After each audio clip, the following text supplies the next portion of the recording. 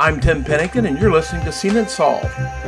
Let's take a different turn here, because one thing that Hubbard-Hall has talked about, and I've actually seen it and explained to me, and I get it, is, even though you all are a chemical company, one of the things that you're trying to tell people is you may not need to use as much chemicals. So in a broad sense, explain what that means, because like I said, I've seen some good examples, but I'll let you talk about it. Of you may not need to use as much chemicals.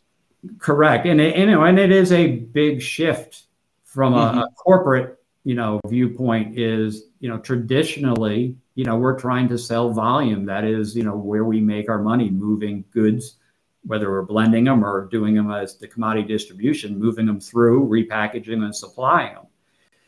But it's realizing, we in trying to meet the needs of our customers, that approach is not the way to go long term. Many of the chemistries that we sell, we do it on the specialty side. A lot of our chemicals are for surface preparation, cleaning, which isn't necessarily a value-added step.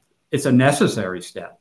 To give a clean part, get good surface to bond to get performance. But in its own, it doesn't value add. The end consumer isn't paying more for that step. So from the customer's perspective, they're always, that's the first place you're looking, trying to drive cost out of the business.